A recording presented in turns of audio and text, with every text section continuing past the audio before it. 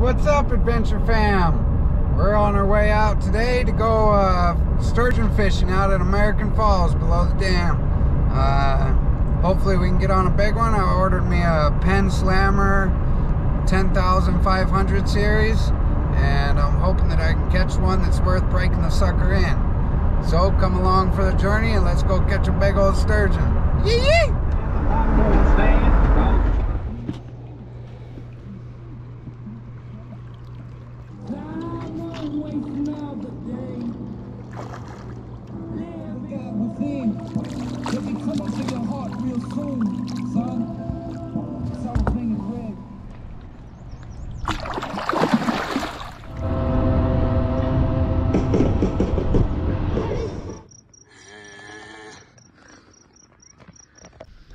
Alright guys, so this next clip that you're gonna see caught my biggest sturgeon that I've ever caught, and somehow my GoPro got put into time-lapse mode whenever I started recording it, and so through editing I think I'll be able to slow it down because it's in fast forward. A clip that should be 8 to 10 minutes long is only 21 seconds.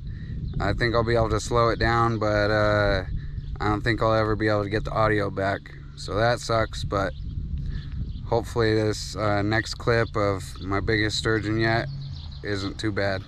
Thanks for watching.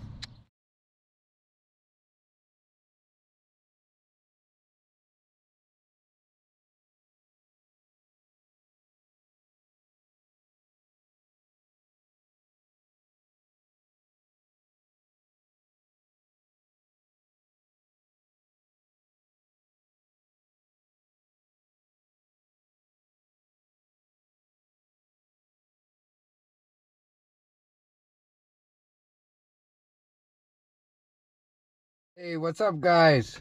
Sorry the lighting's not so good. It's like 3 o'clock in the morning. I'm looking pretty rough, huh? I've been fishing for, what's it, a little more than 24 hours. Got here at 7:30 on Saturday. It's now 2:30 in the morning, Monday morning. And so I've been fishing for more than 24 hours. Something incredible happened, so I just want to film this outro right now. So all in all, I caught 12 sturgeon, and to break off the end of the night, I was getting ready to leave.